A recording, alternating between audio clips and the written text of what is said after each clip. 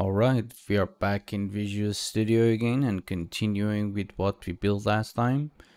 And just before we start, I would like to show you another way to write the shader programming part. And that is using a string literals in C++.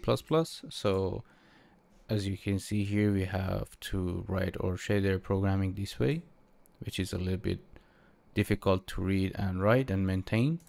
So in order to fix that, we can use string literal in C++, adding R in the beginning and quotation mark and parentheses, and put our code in between.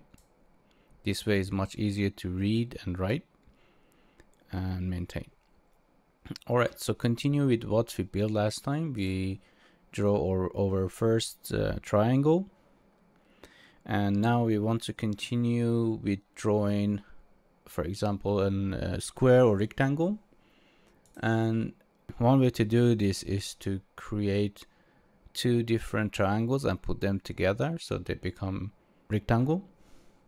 So one way to do this is to draw two triangles and put them together so they become a rectangle. And just to show you how it's done, so this is our first triangle that we draw. I'm gonna comment it out, and these are the vertices for a rectangle or a rectangle or square.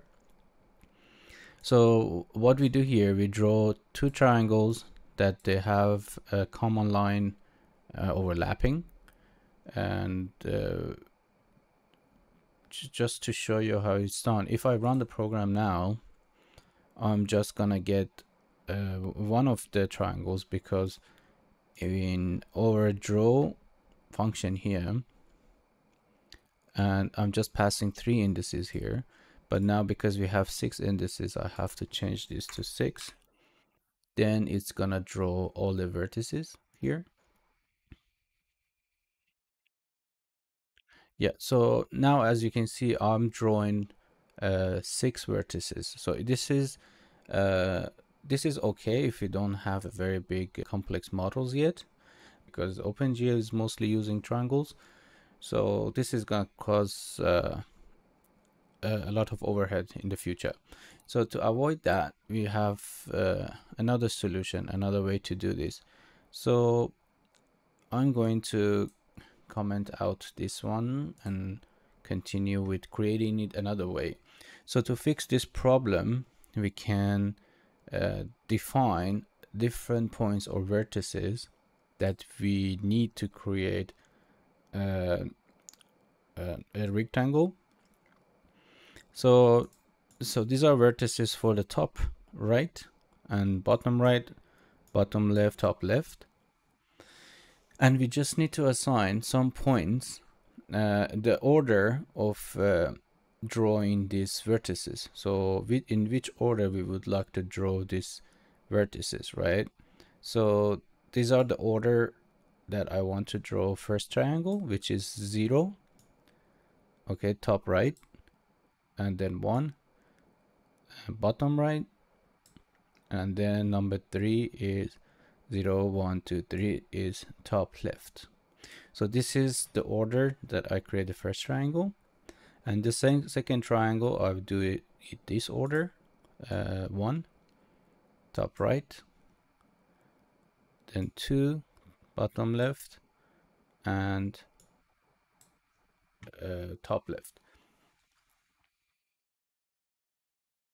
Okay, now here I would like to explain how this one works. So as you can see here, we have indices that we draw the first triangle and the second triangle, and they are sharing some points, which is a common practice at OpenGL to optimize and reduce memory usage compared to the first method we used. So I start from here, we start from 0, and 0 is top right. So if I start drawing here, if I draw from top, from 0, which is top right, create a point here, top right, and then we have 1, which is bottom right, and then we have 3, which is top left. Top left. So we created the first triangle here, and then we have start from 1, which is bottom right, so we share this one, and then we have number 2, 0, 1, 2, which is bottom left, and then we have number 3, which is top left. So now we created these points or vertices, and then we got the square, and they are sharing some common points, for example here and here.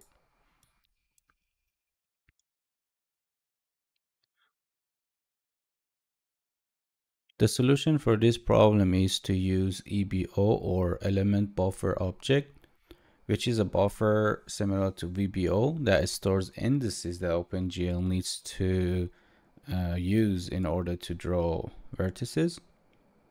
And the first thing I'm going to do is to uncomment this section, and then go all the way down here and create an integer EBO that stores the index of this buffer. I can just put it up there. And then I'm going to uncomment this section as well. Okay, so we need to, similar to VBO, we need to create the buffer and assign an index to it, and then bind the buffer or EBO to GL element array buffer.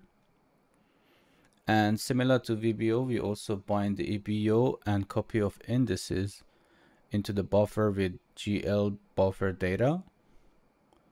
And the only difference, as you can see here, is for VBO we use GL array buffer, and for EBO we use GL element array buffer.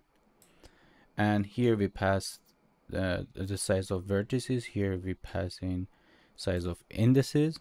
We passing vertices here, we pass indices, and this is also the same GL static draw. And then we bind the buffer. Okay, so far so good. Now all we need to do here is to remove GL draw arrays and replace it with GL draw elements. So I'm going to comment this out and uncomment this one. And here we just pass in GL triangles, 6 indices, and unsigned integer, and start from 0. Okay, let me explain this one in more details. So the first element is GL triangles, is the primitive that we need to pass in, and we tell OpenGL to draw triangles of the 3 vertices. Then the next part is the number of indices, which they are type of integer as well, right? So how many of the indices we have here? We have 6, and the type is integer, and this is the offset, or the offset. We don't have any offset here, so this is 0. Okay, so yeah, this is it. So let's run the code and see what happens now.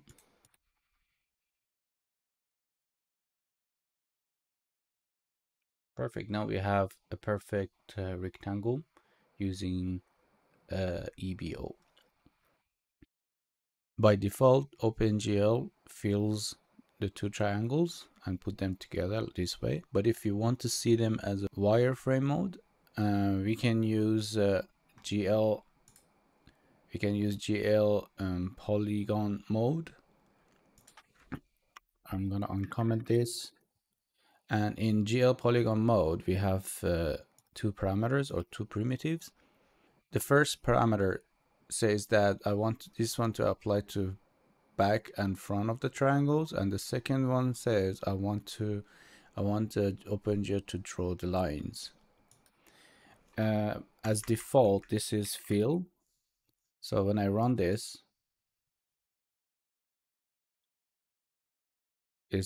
the default mode, but if I want to see the lines, I can just type line here, and then you will see my rectangle or triangles drawn by lines. Okay,